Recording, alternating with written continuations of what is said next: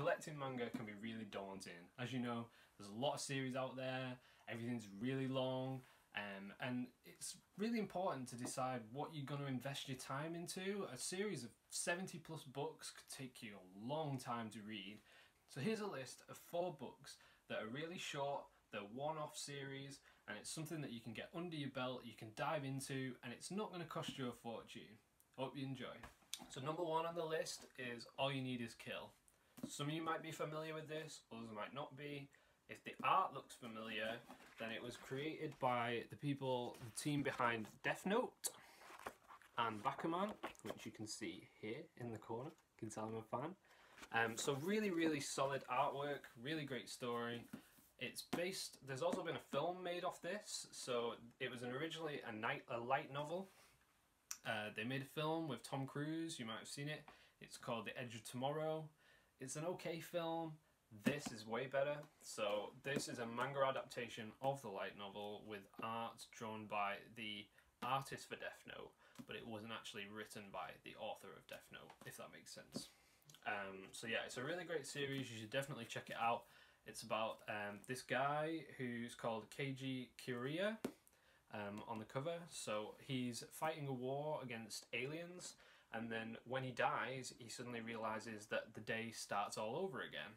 And he's got infinite lives to spend until he can somehow work out how to kill this alien invasion and win the war. And he's got a lot of help on the way. There's some really, really cool mech suits and battle scenes and some really cool deaths, which some of them hold some weight, some of them don't, because obviously he keeps coming back to life. But yeah, look at that, it's great. And I think this cost me roughly £10 in the UK, and you're getting quite a lot for your money, and you only need to read it once, and it looks great on the shelf, it looks really slick. So yeah, All You Need Is Kill, check it out. So number 2 on the list, we have Uzumaki by Junji Ito. So some of you might be familiar with this author, he's really well known for horror. This is a fantastic read. I know what some of you are going to say in the comments, but have you read this one? Have you read that one by Junji Ito? I'm sure they're all really good. I've personally only read this one so far, and I loved it. So it all revolves around spirals in this series. So everything's spiral related, but in the most creepy way. So people become deformed in like these horrific spirals. I don't know how much of this I can show on YouTube. Let me just find a bit that's not too savage. So you get, so that's pretty cool. So everything revolves around spirals. Someone died, got cremated, and all their ashes became spirals. Someone becomes obsessed with spirals. Someone's face kind of caves in on itself and becomes a spiral. I don't want to say any more. I just think you should definitely check this out. It's really creepy. I've found that you can either binge read it or you can read it in chapters, because every chapter's got its own little theme, its own little focus on its own little character. So yeah, this is a great read, and it cost me £18 in the UK. I'm pretty sure you can find this cheaper online, and it's really great quality. It's hardback.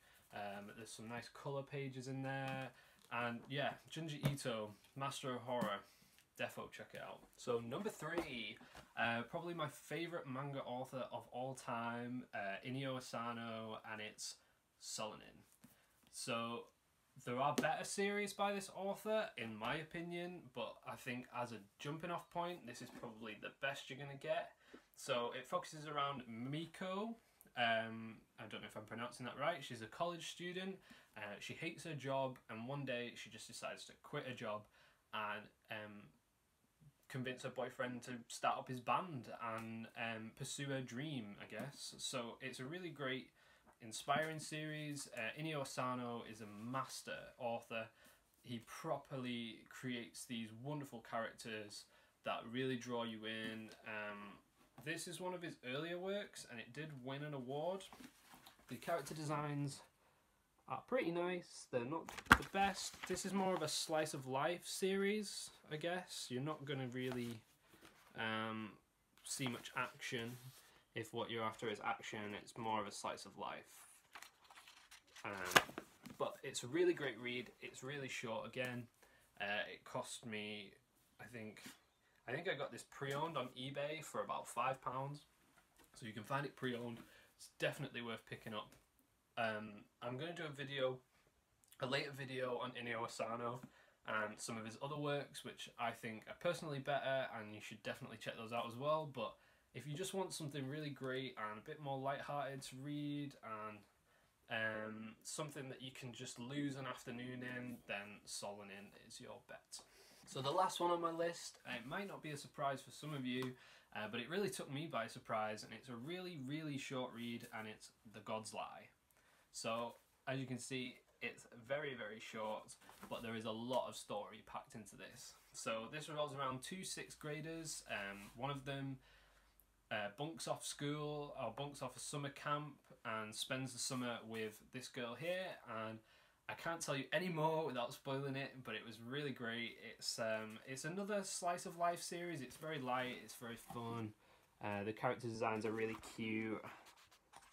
But for the price, I can't remember how much I paid for this, but I think it's under £10 or under £20. It's a really nice feeling cover by Vertical, and it's really, really good quality, and I was just blown away by this. I started it in an afternoon and I finished it within a couple of hours, and I was just left there thinking about it for the rest of the day. I really couldn't recommend it higher. So yeah, thanks for listening, and that's The God's Lie. So thanks for watching, guys. I hope you enjoyed the list. As you can tell, I'm really new to this. This is probably the first ever video that I've ever recorded. So go easy on me. If there's anything that you really want to see, then comment in the box below, and make sure to like and subscribe.